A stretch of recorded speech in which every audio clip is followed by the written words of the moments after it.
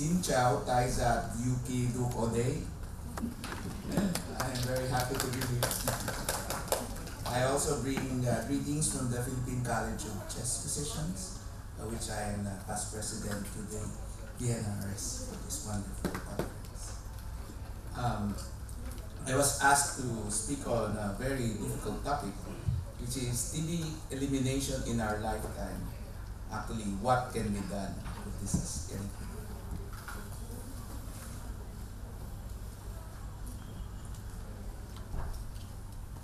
This is the outline of my talk, and I feel uncomfortable because Vietnam is actually doing a lot of good work in TB ahead of my own country in terms of the different indicators.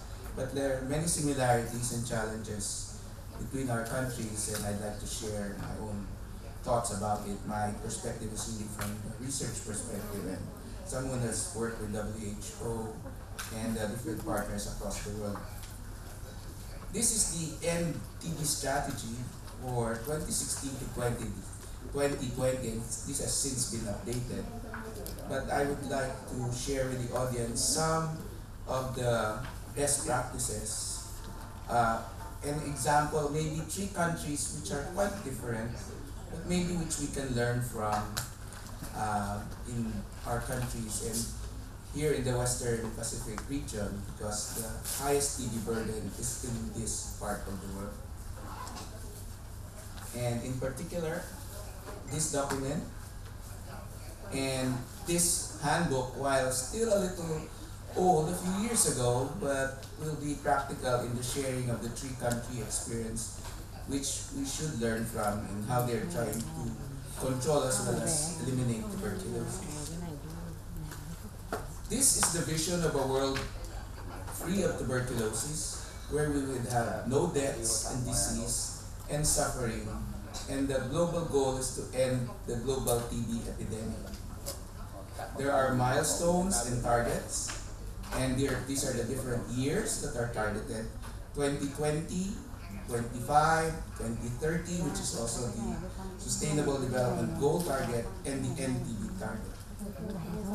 The target across the world is to reduce the number of deaths compared to a baseline of 2015 by 35%, rising to 75%, then 90 and 95% by 2035. And to reduce the incidence of the TB rate compared to 2015 by 20, 50, 80, 90%, and to reduce to 0 the number of families facing a catastrophic cost due to TB, which I will go to in the next slide. And this again is the expression of those goals. And the catastrophic cost is universally defined as spending out of pocket of more than 20% of a household's income. If you lose income of about 20%, then it is a catastrophic cost. These are the 3 pillars of the Stop TB Elimination Plan. One is called the Integrated Patient-Centered Care and Prevention. The second one is bold policies and supportive systems. And the third one is intensified research and innovation. So pillar 1 is really bringing the diagnosis closer to the patient and using various strategies targeting drug susceptible as well as drug resistant cases. As part of the patient-centered care and depending on the needs, all patients should receive both education, emotional, and economic support. And close contacts of TB living with HIV, all persons would need to be assessed for both nutritional status, because apparently it's also a very important component, as well as the presence of comorbid disease.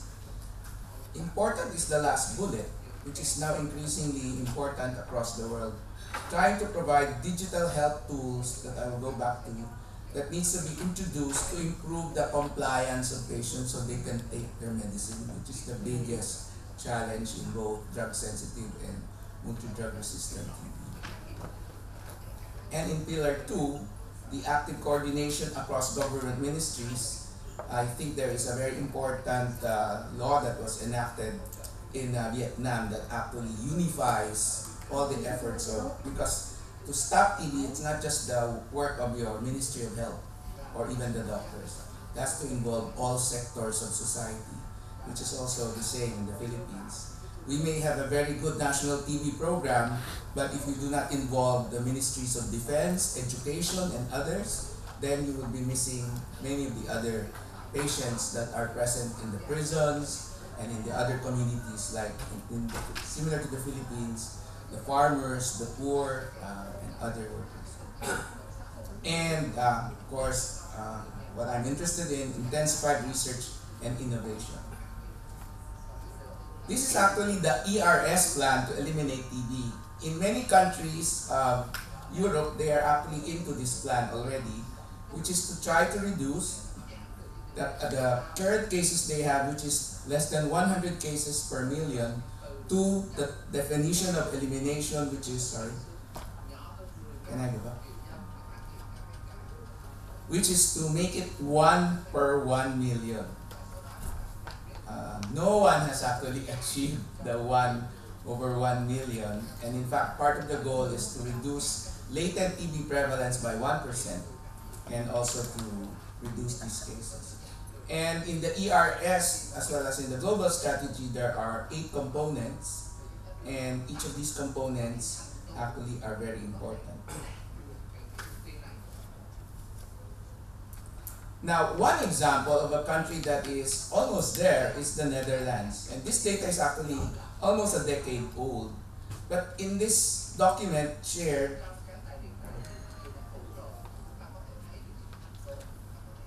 in the Netherlands, they have a history of, in the 1950s and 60s, doing mass X-ray screening of their population. That was their first step.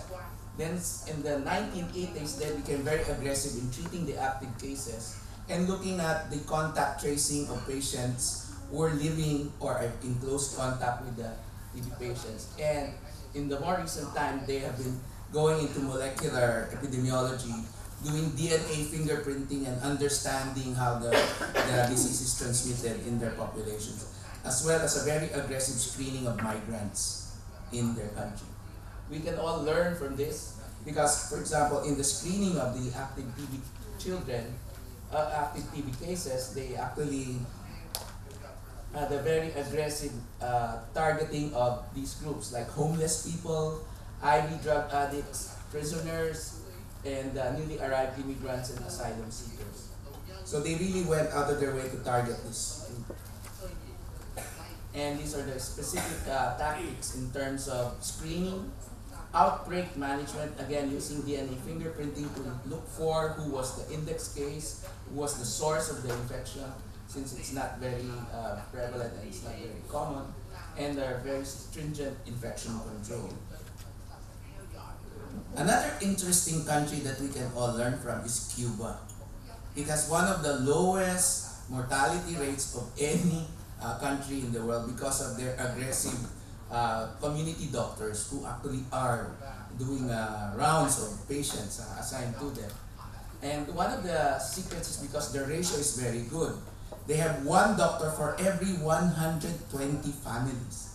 That is how widespread they are. But I think one of the secrets is this number 3, which is also now taken into cognizance by WHO and the Stop TB movement. A social security that provides 100% payment. If you develop TB in Cuba, you will go on a vacation from your work, but you will continue to be paid and will be given nutritional support until you get well. So unlike many other countries, sometimes you lose a job. In Cuba, once you get diagnosed to have TB, you will be treated first, and then you will be supported. So this is, I think, one of the important components of this country. The third one is actually Slovakia, where they also did implementation of the dots in the 90s and did aggressive contact tracing. One of the unique things that has been done by them is that the MDR treatment is done by pulmonary specialists in that country, which is a little unique. In many countries this is not done. But since this is the VNRS, I will return to what we think should be our role as pulmonologists. Unfortunately, the Philippines and Vietnam share this distinction of there is no longer one list of high burden TB countries. There is now a list for drug sensitive, one for MDR, and one for TB and HIV. Both Philippines and Vietnam are in the list of TB and MDR TB. Both of us have very low HIV. And in fact, the Philippines, because of the recent survey, is now number 4 in the drug sensitive and number 6 in the MDR, where Vietnam has gone out of the top 10 because of the great efforts of the TB program in this country. And I think one of the big things is because of the Stop TB movement here. Vietnam brought in all the government forces. Vietnam, in fact, has had substantial progress in reaching the TB-related Millennium Development Goals. You have mortality ahead of the schedule from 52 per 100,000 in 1990s to 19, more than half by 2013. Unfortunately, you still have MDR, which numbers in the 5,000, and from what I've read in the literature, one person dies of TB in Vietnam every hour. So you still have 12,000 deaths from TB, and you still have 130,000 cases of drug-sensitive TB. It is still a major problem. So WHO is pursuing great support for the national program, and all efforts in Vietnam is to go to the vulnerable populations such as those with TB and HIV. Vietnam was the first country in the Western Pacific to actually do a survey on catastrophic cause. The bad news is, among those with MDR, 98% suffer from catastrophic cause, and 2/3 from the drug sensitive. Compare this to the Philippines, where a recent survey was also done, where MDR patients suffered 2/3 or 66% of the catastrophic cause, and 35% for those with drug sensitive. Let me now share the TB plan to eliminate TB, which is called the PhilStep, which was presented by our National TB Program Manager last year in our PhilCat convention. I share this because there are similarities to what is happening here in this region and in Vietnam. The reasons for developing the plan is it is still a major problem. We are trying to align with the NTB strategy. We actually have a new TB law, which is similar to a new law that Vietnam has also enacted to reinforce the national strategy for TB. And these are some of the gaps that were identified in the programmatic review, including looking for the missing cases. Where are they? Inadequate implementation of services for LTBI, which I think Dr. Fox will be talking about later. Limited reach in the poor, lack of human resources, weak systems in the supply chain, surveillance, and data generation. In order to answer that, the national program, the Philippines, has come up with an acronym called REACH TB, Reaching TB, with this symbol.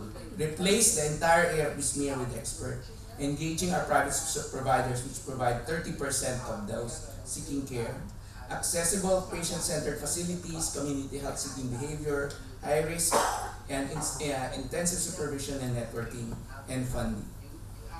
I will breeze through this because I have another talk after Dr. Fox, and I will concentrate on that. This is a project we have done with the Liverpool School of Tropical Medicine with Dr. Bertie Squire and Ivor Lanley on mathematical modeling to actually find a way how to deploy the new tools in TB. So I will skip a few of this and reserve this for the later talk because I want to concentrate on. Just as a preview, this is a part of the model that we have. And I'm not sure if that will move. It actually supposedly moves. So we have developed a pathway where every step of a patient's entry from the health center to the time he is either diagnosed or is lost, we have actually created a patient pathway, and this took us more than a year of 30 variations to perfect this, to put into the model, because the math model will not work if the pathway is not good. This one is a sharing of some of the projects in my own university. One is called the TB Fit, which is the one with the Liverpool School. One is Truncate with the National University of Singapore, which seeks to shorten the treatment of drug-sensitive TB to 2 months.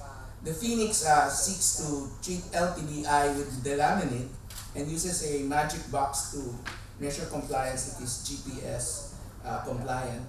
We also have recently gotten the award for VDOC, which is a app so you can see patients swallowing the medicine to see that they're taking them. They don't have to go to the center or to the doctor's clinic.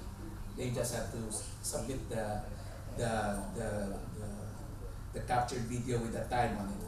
And the Coach TB, which is trying to bring the treatment of MDR at the community level with trained workers.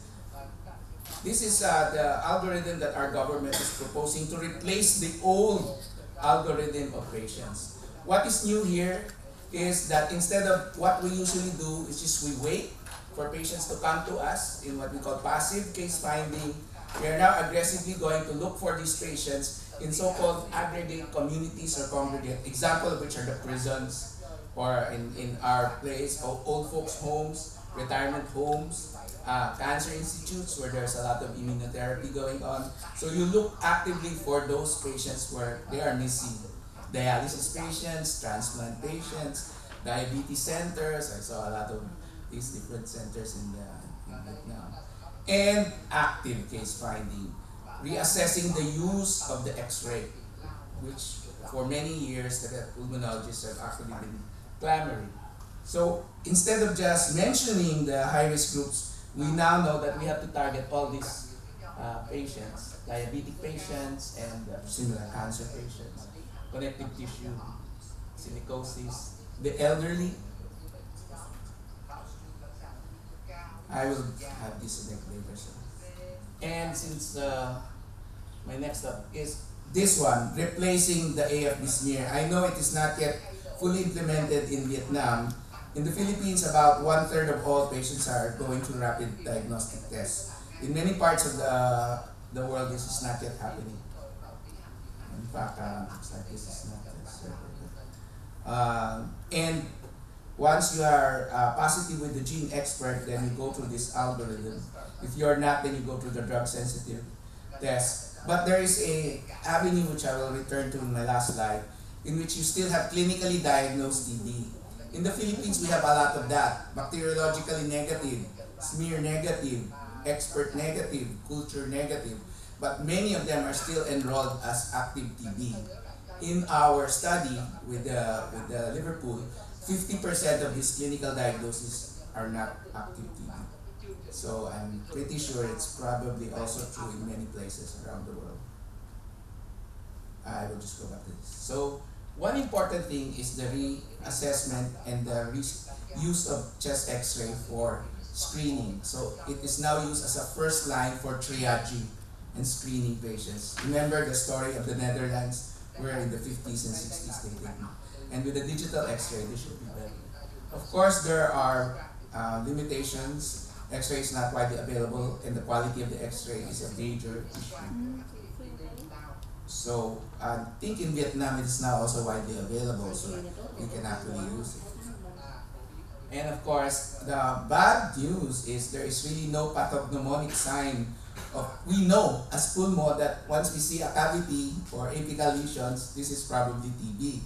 But research after research doesn't bear that out. That it does not relate with the burden of disease, and even this recent study that uses the MDR-MOXIE in a sub-analysis, they correlated cavities with the burden of TB. It still did not correlate. So it looks like the evidence is poor on this. So it's very good because it's very, very sensitive. Even in our national survey, it was up to 98 sensitive, but to make it the final use of the diagnosis of TB, it is still not correct. Anyway, there are other things that are, these are my last slides. One of the things that are being launched is to try to simplify the treatment of TB. I became very involved with the Global Alliance, and I'm very happy that there are at least 3 new drugs, delaminate, bedaquiline, and a new one called protonamide, which used to be PA824. So they are now going to attempt this regimen to treat drug-sensitive TB, and it will only be 2 months. And for MDR TB, 6 months. So that is something that we hope will be important in the armamentarium for TB. There are other things done in my university. We actually partnered with Mensana to do a breath test. Not all patients can produce a sputum. Okay, so there's a lot of patients with no symptoms. In our national survey, up to 20%. I think in a survey in Cambodia and Vietnam also almost at that number. But everyone can give a breath. So there's a study that was actually trying to collect a breath and analyze the volatile gases and see. Its sensitivity is around 60 to 70 and the specificity of around the same number. Still could be improved, but I think it is actually in the WHO list. And it was actually published by a colleague of mine, Dr. Dalai and Michael Phillips. And I think this has not been pursued too much, but it's actually now being used for cancer. The other thing that has fascinated us, as in the hardest to reach places, there is a pilot study now done in Papua New Guinea, but originally in Madagascar. It is a popular cartoon, Madagascar. Anyway, there's a community at the top of the mountain, so no one can reach them, no doctor, no nurse. So they use a drone to bring the bring a sputum, and then try to bring the test. So my university is trying to partner with this group from Stony Brook to see if we can pilot it. Unlike Vietnam, where you have a long, one country, Philippines has 7,200 islands. In Indonesia has even more. So imagine there are island communities that no one can reach.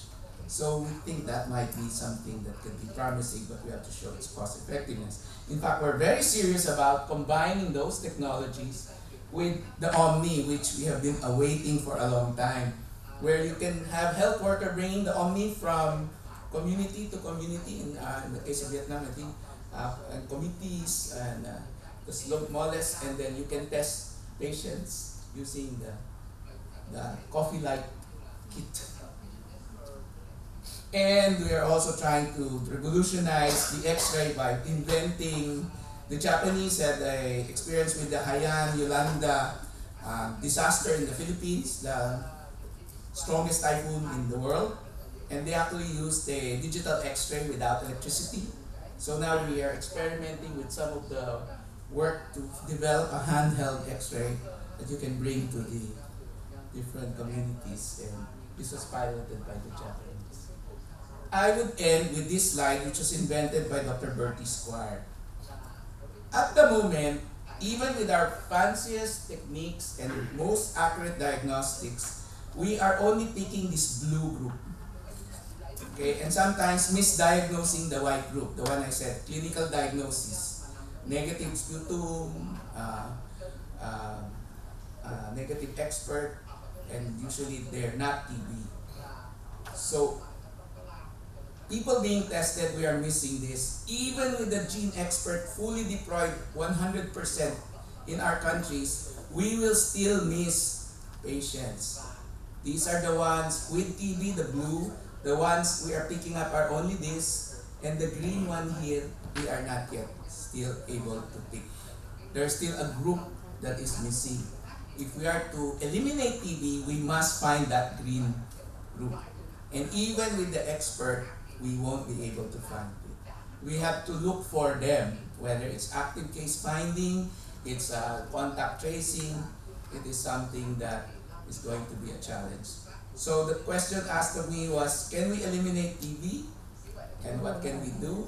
Maybe I am 61 years old, I will not see TB eliminated in my lifetime. But the young ones here, I still believe that maybe within half a century or 30 years, we will eliminate, because there's still so many latent TB. And that's a good intro to Dr. Fox's next talk. Thank you very much.